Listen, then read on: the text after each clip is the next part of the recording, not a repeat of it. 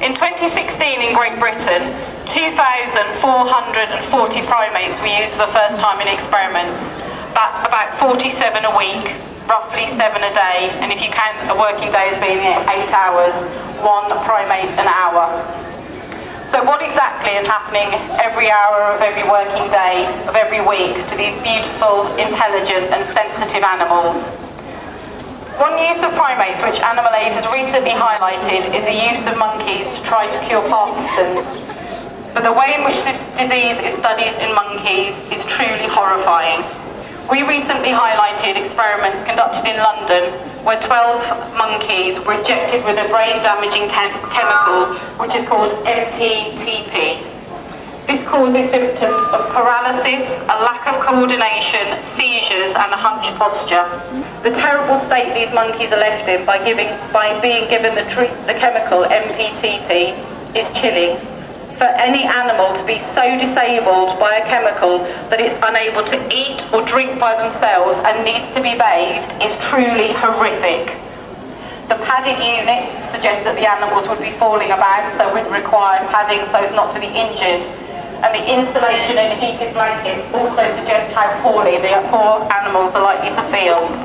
The researchers also said that they would use half-size cages for the really severely disabled animals.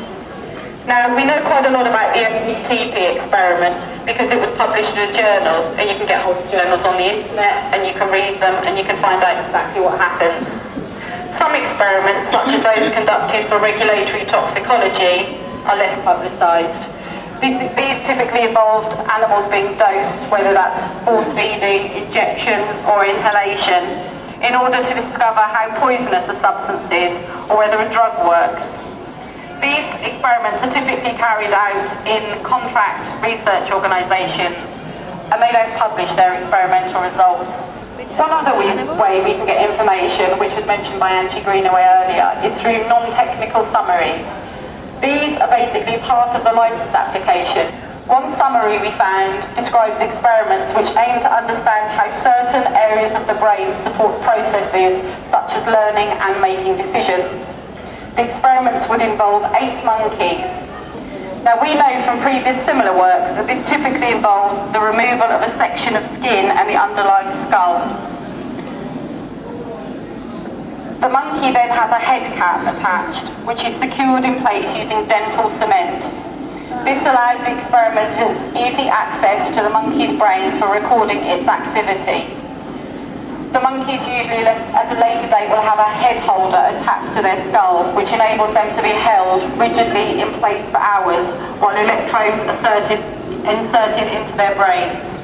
During the testing and recording periods, these wonderful, intelligent and extremely agile animals will typically be seated in restraint chairs, in which their legs will be strapped to the legs of the chair and their hands shielded from their faces, possibly with their arms strapped to the chair arms. In this way they can operate the joystick, touch a screen to point out images, they can't scratch their faces, they can't touch the expensive electrodes or otherwise interfere with the recording equipment. The chair in this case is described as an enclosed testing chair. Please just take a moment to consider and imagine the total feeling of abject helplessness. You're strapped into a chair, unable to move, and you don't know why you're there. Once the monkey is undergoing the testing part of these procedures, electrodes will be inserted into the monkey's brains in order to collect data.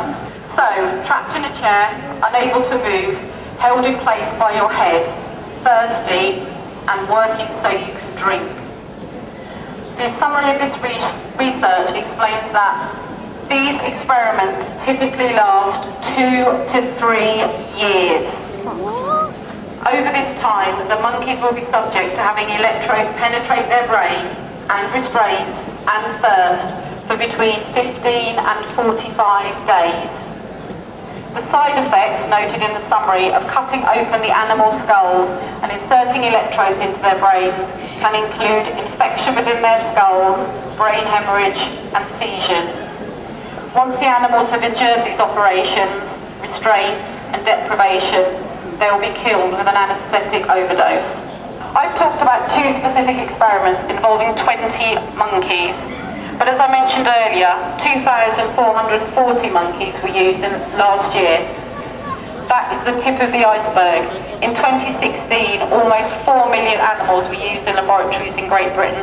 The great majority of these animals were mice, about 74–75%. And mice, despite their tiny size, are just as important as primates. Each of these animals was an individual, and each of these animals count. To all those individual animals, I say, we remember you, we mourn your loss, and we are sorry for what our fellow humans did to you. Thank you.